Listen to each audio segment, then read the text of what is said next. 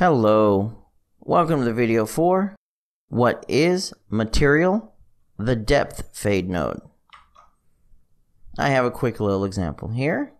What we're looking at is an opaque material on the left, on the sphere. Sorry, it's technically opaque, but it is an opacity affected sphere. Basically, it's semi-transparent. And then we have a solid sphere here where it is not transparent at all. And as you can see, as I rotate around, we can see the little bit of the edge here from the transparency.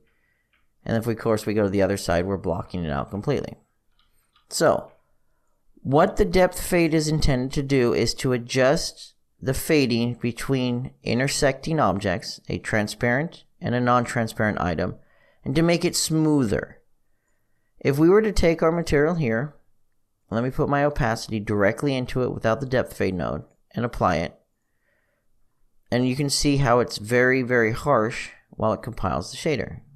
Once the shader finishes compiling, I've gone ahead and I have the opacity set up as a parameter that I can adjust in real time. So we can go ahead and look at it again once it finishes.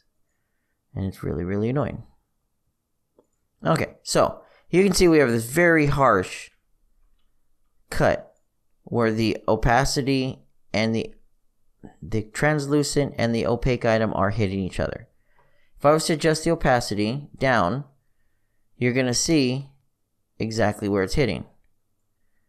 Now, using the depth fade, which we'll go ahead and hook it up here, it has two parameters. It has the opacity, which determines the opacity of the object, and then the fade distance depth, which determines what depth inside the object is going to what depth in the object is it going to fade from. So anyways, it's a lot easier just to show. That's why I've set up, thankfully, these things are nice enough to be able to be parameterized. I've set it up as a material instance. We'll go ahead and see what it looks like. So we have pretty much the same thing here because I have the opacity set to 1. And if I adjust my fade distance, we're going to start seeing something like this. So this is a fade distance of 0. This is going to give me the exact same effect I had before. If I'm to adjust my opacity, we're going to see it like that. So let's adjust our opacity down to 0.8 so we can see that it's semi-transparent. But we're going to see this harsh line here where our sphere is intersecting with our other item. Now if we adjust the fade distance, we're going to slowly see that sharp edge get feathered and turn into something that's less harsh. So if, let's say, for example, we had it like this, you can see where it's fading. And it's no longer a harsh edge, but something more of a softer edge.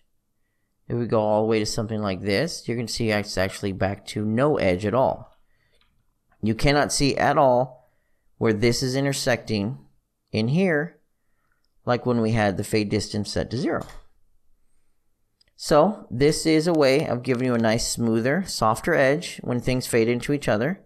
It's useful for things like maybe grass or where things are intersecting all the time. Let's say maybe you have a grass on the ground and then you have a solid ground, obviously, or you have grass and trees, or you have basically grass and rocks. You have things where they're intersecting and you have your softer edges on your leaf, or you have, like, say, for example, snow in this partial transparency, and you want the snow to fade into the ground rather than just look like it's stuck halfway in and out of the ground. You could use a depth fade like this, and it'll give you a little bit of a smoother melt into your actual opaque object. So you can see it gives it a little bit nicer effect. And of course, it is adjustable on your instance. See, I have an instance here.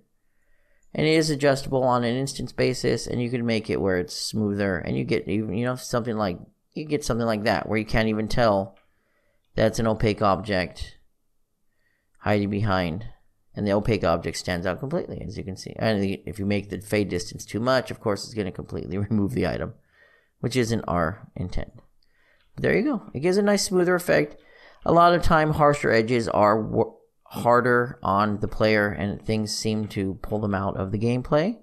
This gives you a nice smooth effect. It looks pretty cool. So that is what our depth fade node does. If you have any questions or comments, please feel free to leave them below.